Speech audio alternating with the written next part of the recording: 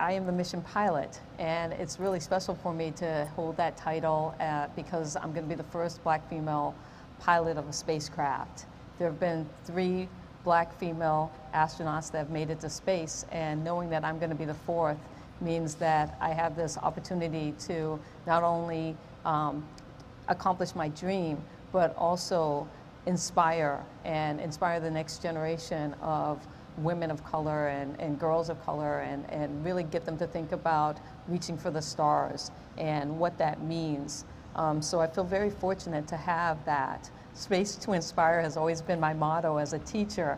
And when I was talking to my students, you know, the thing about it was when I would say space to inspire, they're thinking outer space, but really it's this space, your space. We all have this unique space that we carry with us everywhere we go. And getting to know what it is that makes us passionate and how to share our unique gifts with the world is so important.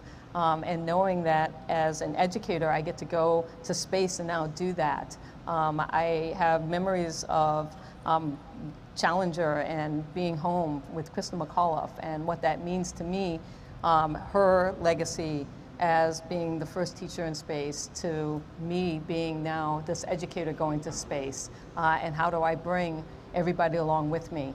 So I'm thrilled to say that my school, South Mountain Community College, part of the Maricopa Community College District, has supported me during this entire endeavor, and I'm bringing art and poetry with me to space. Not only my own original art and poetry, but I'm bringing student art and poetry, and then we have a whole community of artists that are doing a fundraiser for St. Jude. It's an NFT fundraiser, but it's digital art, one-of-a-piece kinds, with astronauts like Nicole Stott and Ron Guerin and myself, and also young artists like Nyla, who's 12, who has contributed a piece to raise money for St. Jude.